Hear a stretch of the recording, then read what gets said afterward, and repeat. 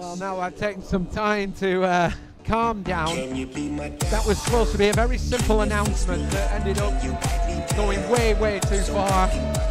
They've got their stipulation. The loser will leave the LWF. Weighing in at 4,000 Tinder swipes. On the 25th of Hailing November. from his personal love pad. Somebody is going to leave. Is the scenario. Nathan Gunn! Meanwhile, here's another man that's going to hopefully get his comeuppance. I've suspended this guy as well for his behaviour. He's got that steel chair with him. We saw what he did on Mutiny when he attacked Moonbear with that chair. He attacked him at Slamaganza for no reason. He has continued to be a pain, and therefore tonight I hope Moonbear completely crushes him. Moonbear asked for this. He's got it.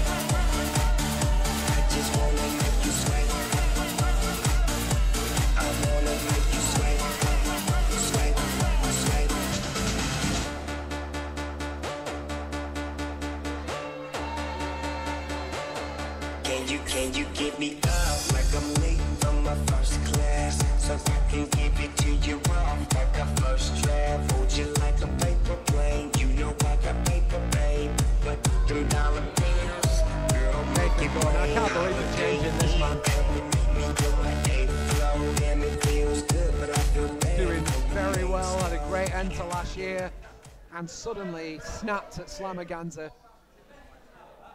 I hadn't made it to the building by then. I saw the highlights, and it was a disgrace, really, what happened to Moonbear that day, and it's continued to be. But let's whack up the volume. Let's hear the noise from this LWF crowd, because here comes Moonbear. For someone else, but not for me. Our love was out to get me. Are we going to see his face? That's the way it seemed. Disappointment haunted all my dreams. Then I saw her face. Oh, we're all believers now. And his opponent weighing in at 2,862 daisies. Hailing from Yarrow Valley Park in Chorley, representing the Children of the Moon, this is the connoisseur of good old combat, Moonbear! I'm not completely clear on what cuddle combat is, but I know one thing for sure.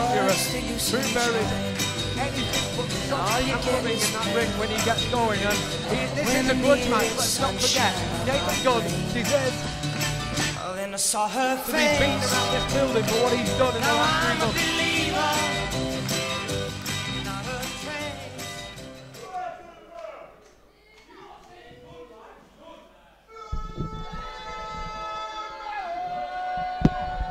Welcome back, Mikey. Oh. I was saying earlier, I apologise. I apologise for having to get so animated and shout like I did earlier, but I just couldn't get any chance to speak. I'll tell you what, Jenny B in particular, she really laid into you, didn't she? Goodness me. Well, they've got their match, and somebody will leave this business. The LWF's business, anyway. Yeah, someone will leave town on the 25th of November. But this is a big, as I said, it's an LWF grudge match. How many times is Nathan Gunn attack Moonbear now? Oh, it's ridiculous. Like I said, I had to suspend this guy, and, well, I've given Moonbear what he wants now. Nathan Gunn's behaviour has been abhorrent ever since Slamaganza, and hopefully he gets what's coming to him tonight. But he starts strongly here with some forearms to Moonbear! Oh, my God! You notice what he brought to the ring with him, don't you, Steve? The steel chair, yes, we saw that in effect at Mutiny. That clothesline really shook Nathan Gunn, and look at this. Oh, big side slam. Landing from Moonbear with the hook. Nathan Gunn isn't going to give up that easily this early. Nathan Gunn trapped in that, corner. Big knees from Moonbear. We're seeing the more aggressive side of Moonbear here, Steve. Oh, a knee to the face.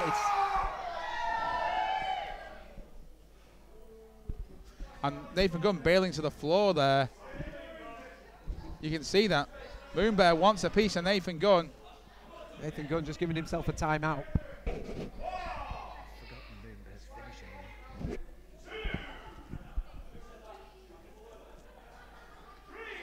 We'll want to see Moonbear trying to get that universal collapse, that boss man slam type move. Oh, I'd love to see it.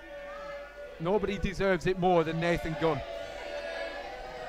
I was saying, Mikey, just before you came back, I cannot understand. Oh, look at that. Nathan Gunn there with a cheap shot. Oh, well, what do you expect? I cannot understand why Nathan Gunn did what he did. He was on a roll. His performances were good. He was looking good. Each night he came out here, and then he blotted his copybook, something rotten. Well, remember our first Hesketh show, Steve, Nathan Gunn was in a triple threat match with Stephen Cross and Kai Aaron, and he seriously injured his leg.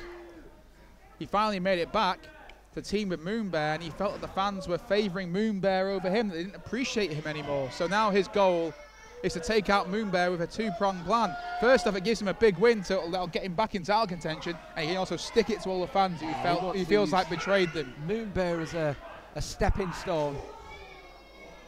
He's one hell of a big stepping stone, isn't he? To be honest, I would not choose Moonbear to make an example of. This man may be all smiles and joy, but you don't want to anger him. Yeah, the Children of the Moon, they are all about, oh, look at that.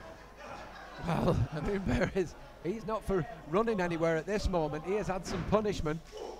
The Children of the Moon are very much about peace and love, but they know how to fight as well. What's Gunn going for here? Oh, an STO. Using that right leg to sweep.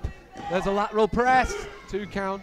Version of the move called the Space Tornado Ogawa. Easy for me to say. Mikey, you're doing a lot better than I am tonight. You're in fine voice. My voice is broken a couple of times. Steve and I are walking wounded here. Oh! Look at that. Nathan Gunn went for that high knee. And Moonbear with the jabs, those stiff left jabs. Southpaw there. Unorthodox, as they say. Oh, he's ramming. Nathan Gunn 3 times into that buckle and a clothesline for good measure. This is what I'm talking about Moonbear. He is so aggressive, so vicious when he wants to be. Corner cuddles, it's anything but. Oh, the whole ring shook. Genuinely did. I know it's a cliche, but I think the ring genuinely moved there. Oh, slam there from, he only just about, I think those injuries are taking the toll from earlier. There's a cover 2 count only. Yeah, I don't think Moonbear really got all he wanted out of that. Well, we're going to see if Moonbear can hit that universal collapse, considering the punishment he's taken to his midsection. It was evident there. Nathan Gunn's looking to go for a ride here, is he? No. Going to the Gunn to the midsection. Oh, Gunn straight jacket DDT. Got it. That could be it, Steve.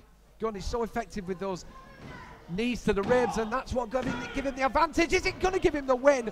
Mikey, that couldn't have been closer. No, Moonbear just managing to roll that shoulder, get the kick out.